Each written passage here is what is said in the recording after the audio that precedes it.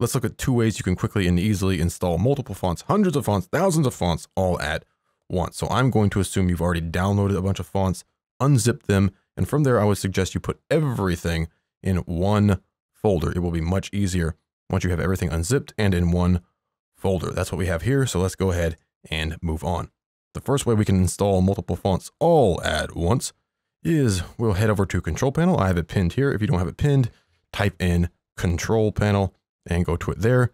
You could also just type in font and go right to the fonts in Control Panel.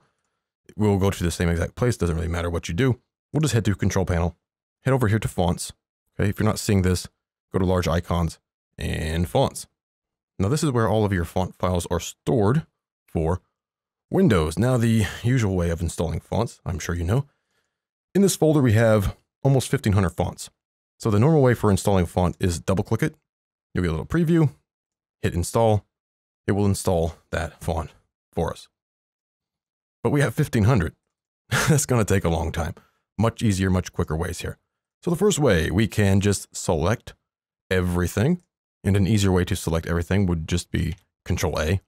Okay, but since we have two ways to do this, I'm just going to select some of these. First way is select what you want to install and drag them right into your font folder. So grab these. We have 78. We'll just drop them right there. You can see they're installing for us. That's all there is to it. We're installing 78 fonts all at once. Okay, so that is option 1. Those are done installing very quick, very easy, much faster than just double clicking each single font. Your next option, you don't even need this folder open, but we will leave it open just for funsies. Leave it open. The next option would be to do the same thing. Lasso select everything you want to install, but in this case, we want to install everything. So I'll just hit Control A. That gives me 1,414 fonts. And what I'll do this time is right click any one of these and choose install. Okay. Install. And guess what? That's going to install all of these for us all in one go, just by hitting that one install button. Now this I already have installed, so I can replace it or not. I'm going to say no. We'll probably have a few more of these that are already installed. So what I'll do is do this for all current items. I don't need to replace it. We'll just hit no. And now it's going to run through all 1,414 fonts all in one go, just by hitting that one install button. Much faster, much quicker than trying to do them one by one.